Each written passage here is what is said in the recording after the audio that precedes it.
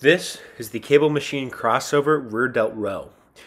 You want to cross over your hands across your body, making an X.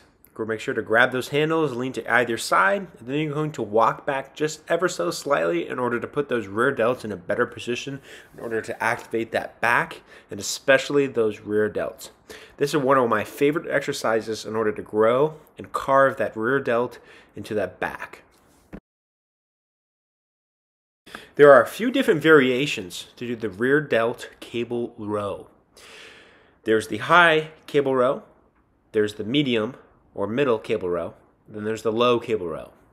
Be sure to adjust the cable machine that you're using in order to hit different parts of your rear delt.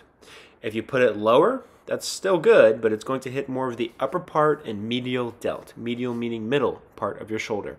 If you put it low, that's going to hit more of your upper traps and that medial delt, but still do some rear delt. If you put it up nice and high for a nice rear delt high row, that is going to hit that rear delt real nice, just as it would with a face pull. So be sure to play around with the cable machine and check your program or to whether or not it specifies high, middle, or low rear delt cable row. And be sure to play around and adjust that cable machine in order to get the right angle.